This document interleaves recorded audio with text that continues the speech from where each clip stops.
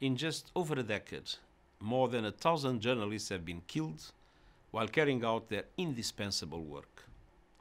9 out of 10 cases are unresolved, with no one held accountable. Female journalists are often at greater risk of being targeted, not only for their reporting, but also because of their gender, including through the threat of sexual violence. This year alone, at least 88 journalists have been killed. Many thousands more have been attacked, harassed, detained or imprisoned on spurious charges without due process. And this is outrageous. This should not become the new normal. When journalists are targeted, societies as a whole pay a price. I'm deeply troubled by the growing number of attacks and the culture of impunity. And I call on governments and the international community to protect journalists and to create the conditions they need to do their work. On this day, I pay tribute to journalists who do their jobs every day despite intimidation and threats.